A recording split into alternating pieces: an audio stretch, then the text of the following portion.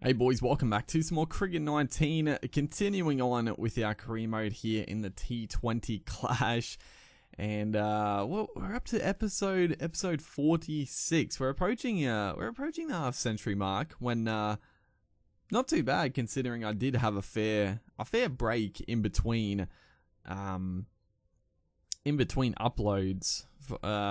I guess over like the footy season basically. So yeah, approaching that 50 mark, which is I do like to hit those milestones. We're gonna win the toss here. Hopefully old mate has a bat first so we can potentially get a few runs on the board, and Jimmy Pearson is going to elect to bat, which is very good. Take you on the Redbacks, and yeah, we're at our home game here. We got a pretty strong lineup, but yeah, as you can see, we're number 5 in the order, dude. A bit rough. I mean, we are far and away our team's best batter, and there you go, right there. We don't get a chance to shine. It looks like we are in a very dominant position in this match. They need 112 or 48 deliveries. We get a chance to come on and maybe sneak a couple of wickets, as Cameron Valente there goes for a bit of a heave-ho. I mean, he might as well. No siders at all. Just predicting the orthodox spinner, and he got away with it right there. He's just chipped it up into the gap. But you know, the tail enders here, not much else they can really do. Just have a bit of a slog. We've got this is just the default field. Honestly, it's not a bad field for this stage of the game. Usually, I mean, honestly, having like the mid on again, he's got this time it's Joe Manny. What is this shot, dude? He's this like back foot trying to smack it over like mid wicket. How on earth? As a little bit of a fight back, Cameron Valente, he's 30 off 30, so I mean he's not so much pushing for victories. This one is chipped up, almost a catch. I think it is 80 meters. I thought it looked like not a huge boundary, but it's 80 meters. That's quite a big strike from Valente. I think he is like a decent all-rounder. Again, a play and a miss. We've had the wood over him, but just cannot get this wicket into our second over here. And him and Andrews putting on a few runs, which no chance of winning, but you might as well get your money's worth, get out and have a bat in the middle. No point just giving it away at the end here. And these two are digging in more than can be said for their top and middle order, as we do win the game. 46 runs. We did absolutely jack all in this match. There was bowled a couple of fairly tidy overs, and then didn't get a chance with the bat. So yeah, Sam Hazlitt, Humphrey, Lynn and Brian didn't get off to the greatest of starts, but 2 for 183. Got to be happy with that. And I didn't see someone got a 4 for our team, as we're going to take on the Tasmanian Tigers here. Tasmania Tigers. Is that? Yeah, Tasmanian Tigers. I don't know why. It just sounded so strange, because Tasmanian Tigers, they're a real animal. And I don't know why, but when I said it out loud, I'm like, is that their actual name? The Tasmanian Tigers? But whatever, dude. We're going to be taking them on. Hopefully we can have a bat. And that's what I was alluding to at the very start. The T20s, batting number 5 in the order. It's a bad position to be in, and we should be higher. We really should be higher. Look at the lush outfield, as green as you could possibly imagine. No droughts happening in Tassie apparently. Good lord, lush. It's beautiful, and we are gonna get a sneaky chance here. Average of 37, and so honestly, we got a few overs to work with. It's a pretty good position. Myself, Chris Lynn is at the crease. He hasn't faced many balls. As this first delivery absolutely smacked.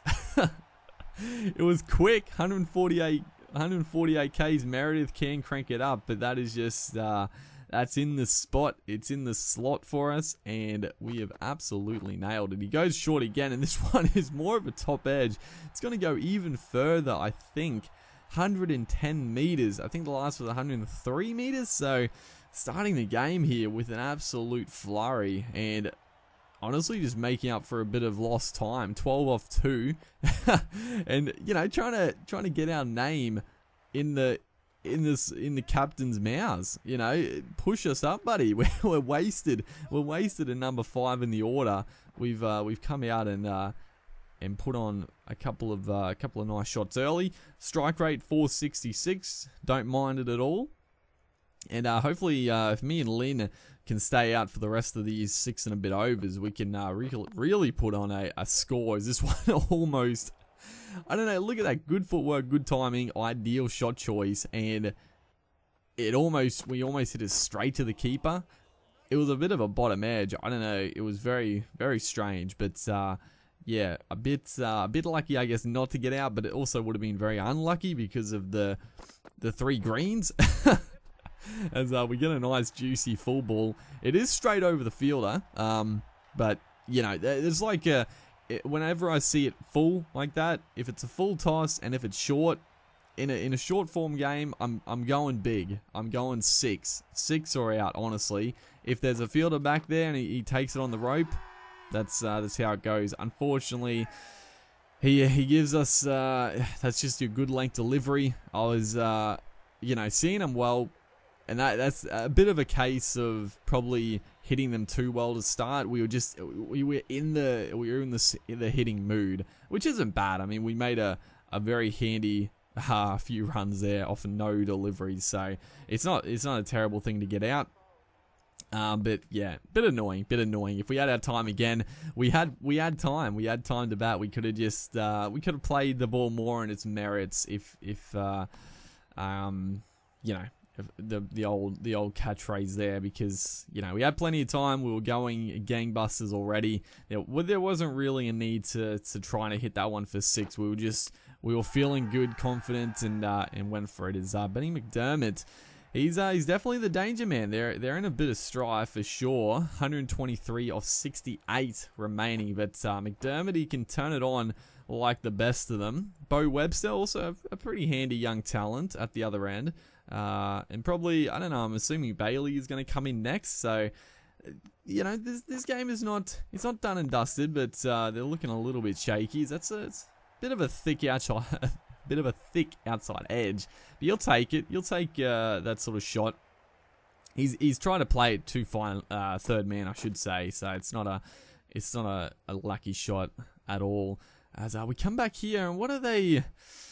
Okay, I mean, they're going at it just a tick under 8, 102 off 53. Webster is still at the crease. He needs to, he's got to be the guy to go here. McDermott is doing his part, almost 50 off 33. Webster, he's just got to start swinging for the fences as McDermott here goes downtown.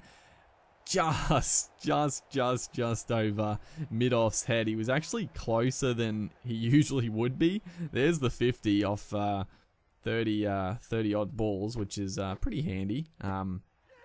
But we do get our man McDermott. You know, he's trying to play the innings of his life here. He's gone for the reverse, the switch hit, and we cleaned him up middle stump. That's a perfect leggy to a left-hander. So he made it easy for us. And McDermott there raising his bat. He did his best. Didn't have too much help up the other end, unfortunately. Webster, I mean, 33 off 27.